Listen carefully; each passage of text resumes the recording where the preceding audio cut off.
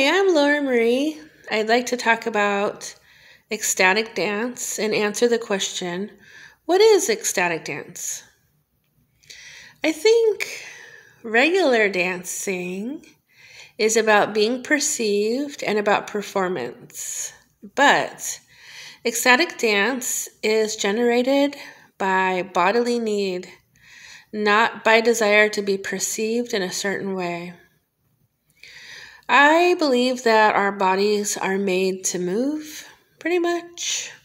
That's kind of the specialty of bodies.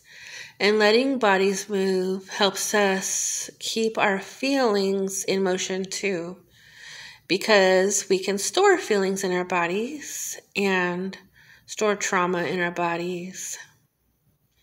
And we can feel a lot of stress in our bodies. So the dancing, especially ecstatic dance, can be very healing. Ecstatic dance can be done in community, and we can be witnessed while we're ecstatic dancing, but it's not about forming a positive impression. It's about doing what the body needs to do. So it comes from within. In that sense, it's deeply authentic. It's not about how we want to look to anyone, but about what our body needs to do the most. So ecstatic dance can be a healing movement like other healing movements, such as Qigong, yoga, strength training, sometimes running, or playing, or pleasure things like sex. It's also like spiritual healing, such as prayer, ritual, intense pleasure, and pain can create spiritual healing.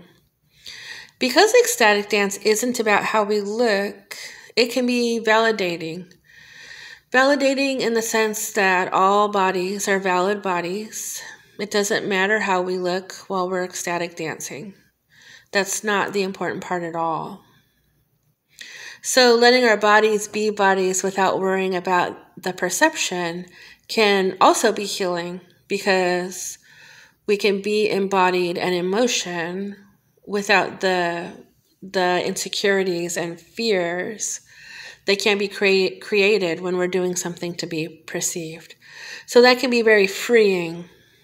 And we can access new truths that are only found through movement. A few other important things about ecstatic dance are, it's important that it's consent-based. The type that I like to do is often with other people, but without contact. If there was physical contact, then there would need to be consent clear beforehand. Another important thing is to have a safe container. So that often means that someone else is DJing and keeping time to make sure that we stay within time parameters, if there are some, for a shared experience. So the people who are trying to help make the safe container, usually the people who are putting on the ecstatic dance session, are going to remain responsible, kind of like trip sitters. They're people who we can trust to help us be rather safe while we go into a mentality that's different from usual. So while we're ecstatic dancing, we might kind of lose track of time or lose track of some parts of tracking reality that we usually do as we go into a slightly different state, an ecstatic state.